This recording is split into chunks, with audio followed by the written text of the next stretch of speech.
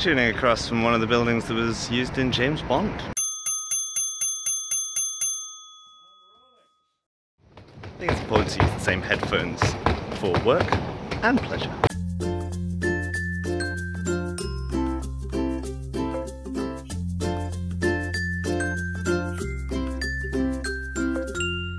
Hey guys, Matt from Soundrolling.com, and today I'm going to be going through where to hide a transmitter. And there's kind of three key places, and I guess a fourth kind of wild card, I guess, where you can place stuff. We'll only be covering the transmitter, but do let me know in the comments for the video tomorrow about where you are having most trouble fixing the actual lapel, so the actual radio mic. So today, just worried about hiding the transmitter, because a few of you have commented that it's tricky to hide that, especially if you have like a G3. So let's just cover the three main areas. So it's going to be the waist, it's going to be the ankle, and it's going to be the thigh. And they're going to be for various different situations. So I'll just kind of demonstrate them and then talk a bit about why that's good. So, under the thigh. Obviously really good for wearing shorts. So a few things about obviously having it under the thigh. You want to make sure the transmitter pack is on the inside of the leg.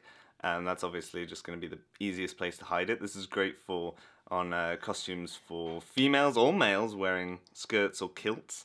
And yeah, you just basically can't put it on the ankle because the legs are showing, and maybe they've got a tight fitting top.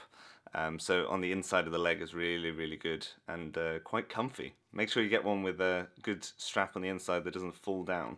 Can get tricky sometimes when people are wearing tights. So that's another thing we can cover in another episode. And let's go on to the ankle. Then we have the ankle. So what you're going to do is pull down the sock if they're wearing a sock. And you're going to simply be able to attach. Again, usually having the transmitter on the inner side or the outer side.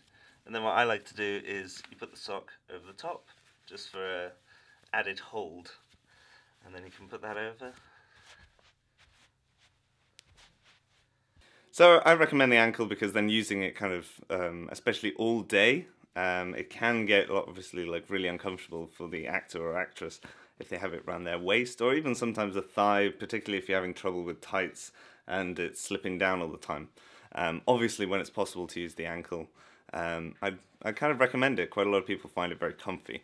But again, everyone has their own preference. So let's go on to the final one, which is probably the one you're most likely to use, and then we'll finish off with the wild card. So with the waist, obviously you can have it in various different heights. Usually it's right in the back, in what's called the small of the back, just because the little arch, really easy to hide. And you can obviously actually move the whole pouch down. You don't have to strap it around the middle of kind of over the stomach. You can do it more towards where the trousers are. Again, this is obviously depending on costume, but it's just another great idea, just to kind of take off that kind of restrictive feel for your actor or actress. So, now for a few little wild cards. So, it'll kind of work if you have it in a pocket. You can put it inside a jacket pocket. Really easy.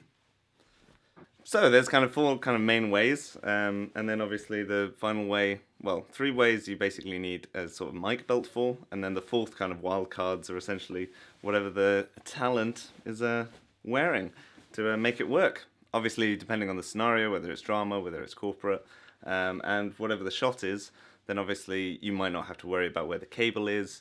Obviously these are mainly based on a kind of narrative drama shooting where you need to conceal absolutely everything, and also have it comfy for kind of your actors or talent to walk around. So if you like this video, give it a thumbs up. You can of course subscribe for a video tomorrow.